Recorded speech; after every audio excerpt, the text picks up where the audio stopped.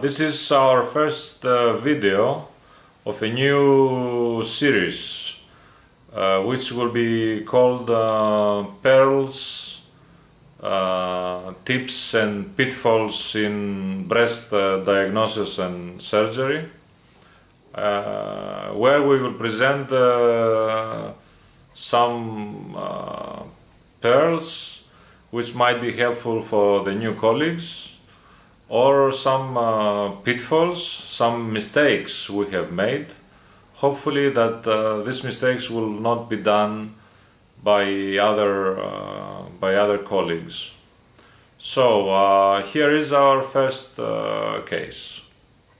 This is a 44-year-old lady which was diagnosed with these microcalcifications in the left upper quadrant near the nipple, which calcifications were categorized as the BRADS 4B. This is the left mediolateral view, and this is the left CC view. Okay, here they are. During the ultrasound, the radiologist felt comfortable that he could recognize the calcifications with the ultrasound. We have placed a marker here on the skin, which it seemed to correspond very nicely with the calcifications. So we decided to insert the J-wire with ultrasound guidance and not with mammography. Let's see what happened. Okay, this is the left MLO view after the insertion of the J-wire. Of course you see two J-wires, and I will explain you what happened. This is the first J-wire we inserted to the place where we thought that the calcifications were, and where the radiologist thought he was seeing the calcifications. However, it's quite obvious that the J-wire tip is in a completely other place from where the calcifications are. This is the MLO view of the first wire, number 1. And this is the left CC view of the first wire, where it's obviously that it's completely out of position. Of course, this was something that we didn't like very much. We tried to see what we could do about that. And we noticed that the calcifications this time were exactly under the point where the wire was inserted into the skin.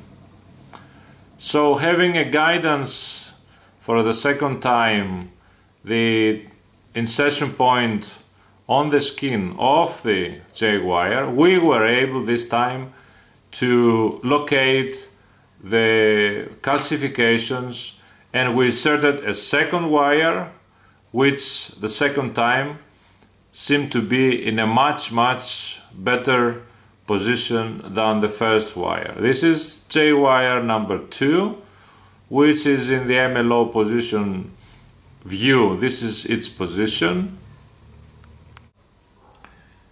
and this is its position in the CC view, which shows that the J-wire is in a very good position relatively to the first wire. We knew that our calcifications, our target, were a little bit higher and a little bit inner to the tip of the wire. Let's see the specimen mammography.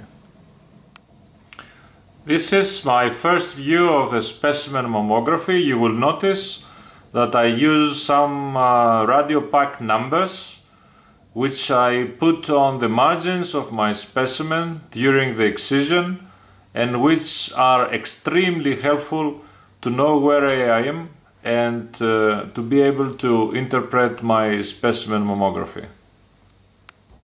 I will walk you through the numbers. You must remember that my excision was on the left upper outer quadrant of the left breast.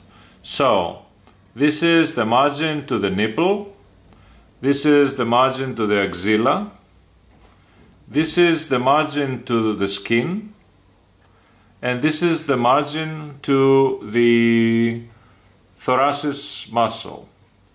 Number 4 is towards the outer margin, and number 3 is the inner margin towards the sternum.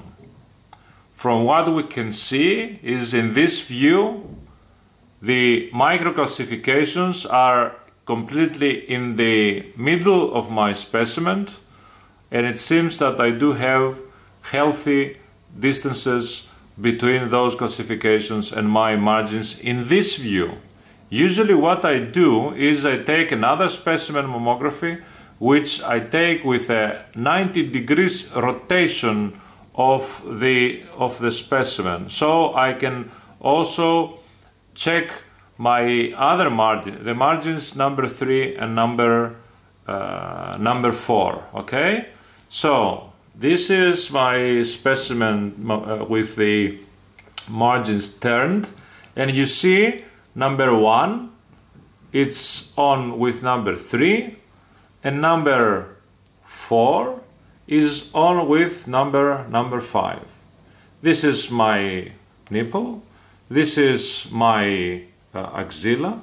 So what I see here now in this view is that my calcifications are close to the margin number 3. And it is number 3 and not number 1, because number 1 is my margin to the skin, which I have checked with the previous mammogram that I am quite safe. So this distance from margin 3 is what I would consider close, and I decided to do an additional excision towards this margin, which is the margin towards the sternum. This is the specimen mammography of my additional excision. Of course, this is marked again, and it's completely free of any microcalcification or any other lesion suspicious, etc. So I was quite happy, and the operation was ended. Final histology showed that the additional excision was not actually needed. I already had clear margins from the first excision. However, this is something you learn after the final histology. So what we have learned from this case, we have learned that when you do have microcalcifications and you don't have any other ultrasound finding which will lead you to the lesion, you must use the mammogram to insert the J-wire, no matter how confident is the radiologist about the position of the calcifications.